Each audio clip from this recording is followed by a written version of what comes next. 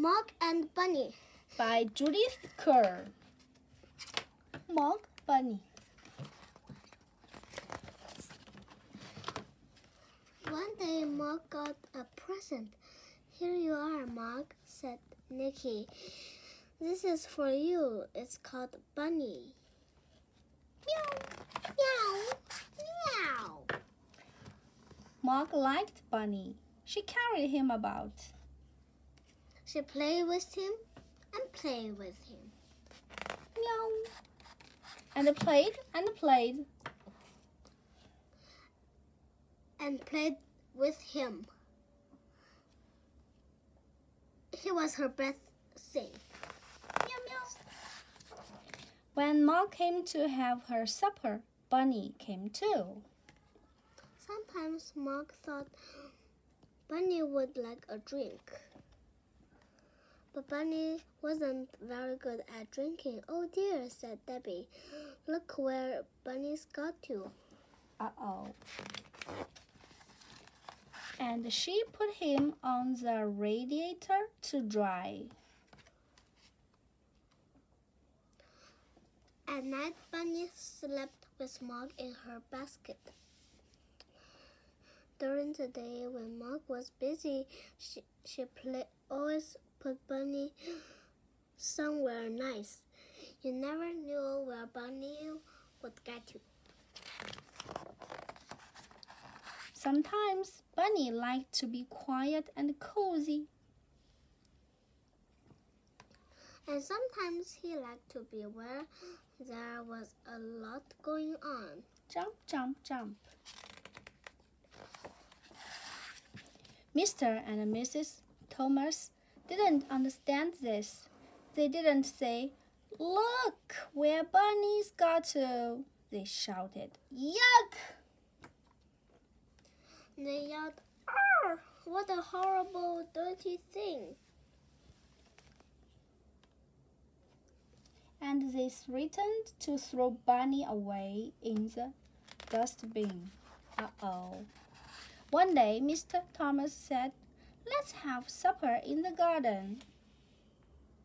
Everyone helped to carry things out of the house.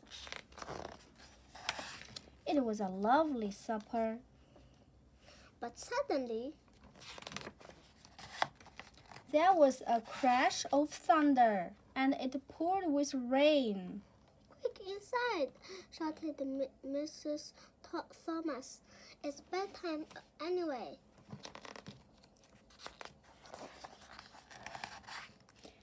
"Where's Mog?" said Debbie. "I expect she's keeping dry under a bush," said Mrs. Thomas. "She'll come in later." In the middle of the night, Debbie and Nicky woke up. Mog hadn't come in, and it was still pouring with rain. "Let's go and find her," said Debbie. It was very dark in the garden. They shouted, "Mog, where are you, Mog?" But nothing happened. "Where's Mog?" Then they heard a meow. "There she is," shouted Nicky. "Come on, Mog, come inside." But Mog just went on sitting in the rain. It was dripping off her nose.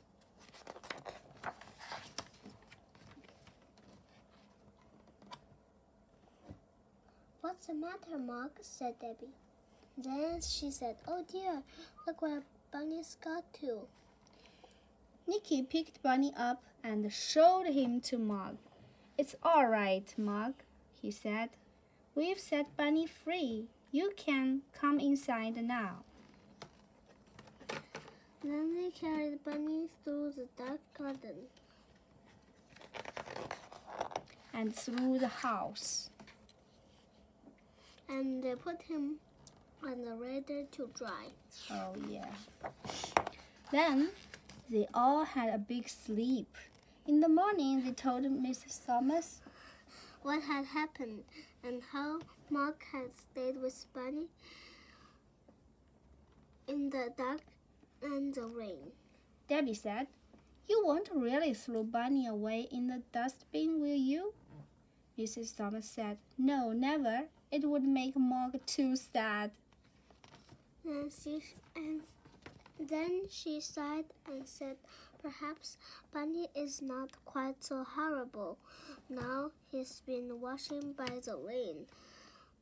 They all looked on the Radiator. radiator. But this is where Bunny had got to.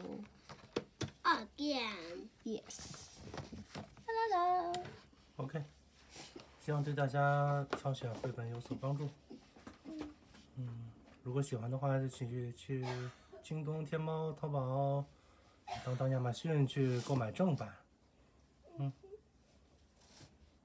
希望更多人开始阅读、学习、思考。茉莉学习之旅刚刚开始，拜。